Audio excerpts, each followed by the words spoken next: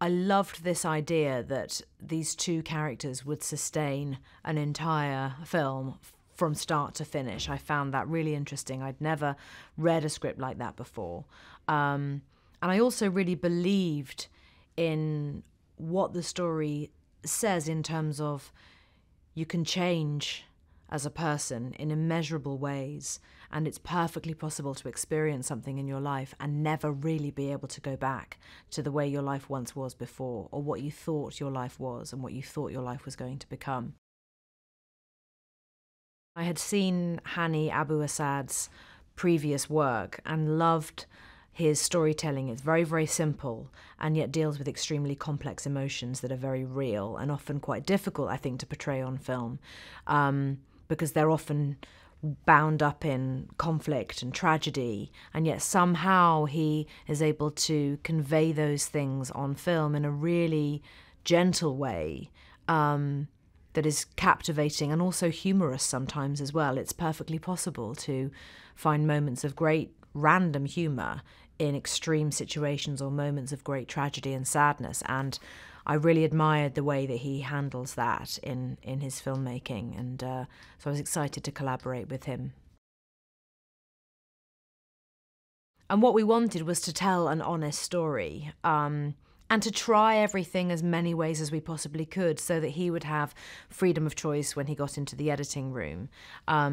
And sometimes we would go to work and we would get one take of everything. In fact, there was one day on the mountain where every single thing we shot, we did in one take. So we did one scene, one take, moving on to the next thing, and the next thing, and the next thing, one take, because it was just so darn cold. You had to get through it. I mean, even taking off your gloves for 2 seconds was excruciating. I'd never done anything even really close to this in terms of altitude. Running at altitude is absolute agony. Agony makes your chest burn. It is so horrible, and that was the one thing about this film that I really handled badly. I'd be like, okay, can't breathe. And I'm fit. I'm like fit, strong, fit person, but that was one thing that I wasn't prepared for at all. Her courage to go out and start trying to make that journey to safety and back to civilization is the thing that actually does drive the story forwards, because otherwise they would be staying put in that plane crash, which is what he wants to do. So they definitely clash over their strategic maneuvers throughout the story. But those are the things that bring them together. They have to obviously work together. They have to get through those differences. And then it does take them to the point where they can't be without one another. Well, we were lucky because we really got on very well, and you just have to. You just absolutely have to. Just the two of us for that whole shoot, no other actors. Can you imagine? We'd have a few scenes with other actors at the end and we'd be like, oh my God, another person. We'd be like, oh, thank God, someone new.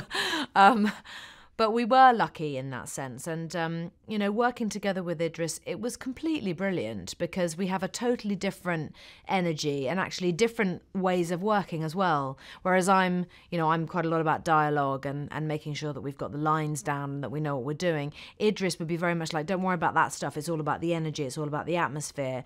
And so we'd have to kind of adapt to each other's way of working because both way of working was completely relevant and we needed both of those qualities to be able to get through. So actually we did, I think, learn a lot from each other, which was really, really nice. Yeah, it was great. And, you need to have a good partner when you're doing something like that. So, yeah, we were lucky.